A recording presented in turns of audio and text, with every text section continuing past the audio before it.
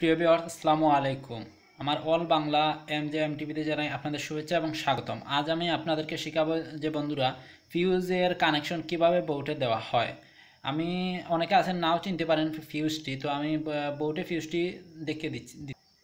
তো বন্ধুরা, যে ফিউজটি কানেকশন আমি আপনাদেরকে দেখাবো যে হচ্ছে এটাই সেই ফিউজ। তো বন্ধুরা এখন আমি ফিউজের ছবিটি এঁকে ফেলতেছি।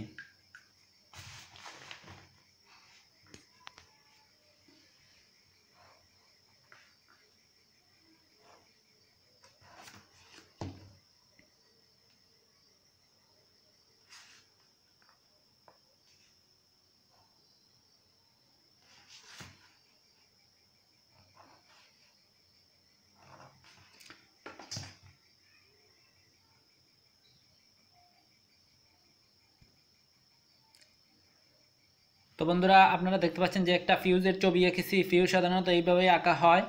তো আপনারা দেখতে পাচ্ছেন যে ফিউজের দুইটি কন্ট্যাক্ট রয়েছে, উপরে একটি এবং নিচে একটি। এখন আমি এই কন্ট্যাক্টটি কানেকশন দেব। তো ধরেন বন্ধুরা, আমি উপরে মেইন সুইচ থেকে যে লাইনটি আসবে আমি উপরেও দিতে পারি বা নিচেও দিতে পারি। আমি উপরে দিয়ে দিলাম মেইন সুইচ থেকে যে তার আসা বা সার্কিট ব্রেকার থেকে যে তার আসছে। আমি বন্ধুরা আপনাদেরকে পরে মেইন সুইচের কানেকশন এবং সার্কিট ব্রেকারের কানেকশন দেখিয়ে দেবো, আপনাদেরকে স্টেপ বাই স্টেপ বোঝাচ্ছি, তাহলে আপনাদের ধরেন অনেকটা বুঝতে সুবিধা হবে। তো বন্ধুরা, আপনারা দেখতে পাচ্ছেন যে এখানে আমি উপরে মেইন সুইচের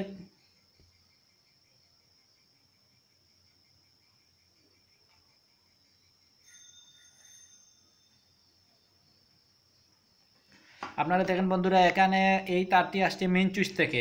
এখন আমি বোর্ডে সার্ভিস দেব।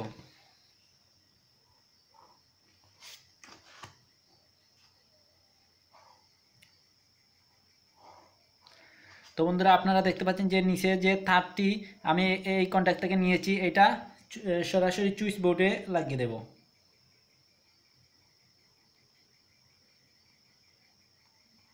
সুইচ বোর্ডে লাগিয়ে দিলাম। তো বন্ধুরা, আমার এইটার কানেকশন শেষ।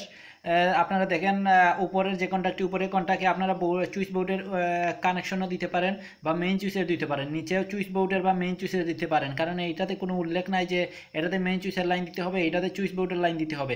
আপনারা ইচ্ছা মতো এইদিকে ইন হবে, এইদিকে আউট হবে, আবার এইদিকে ইন হবে, এইদিকে আউট হবে। আপনার ইচ্ছা স্বাধীন, আপনার সুবিধা অনুযায়ী আপনি দিতে পারেন। তো বন্ধুরা, যদি আমার এই ভিডিওটি ভালো লাগে লাইক দিবেন, কমেন্ট করবেন এবং চ্যানেলটি সাবস্ক্রাইব করে রাখবেন। আর না বুঝলে বন্ধুরা আপনারা কমেন্টে জানাবেন।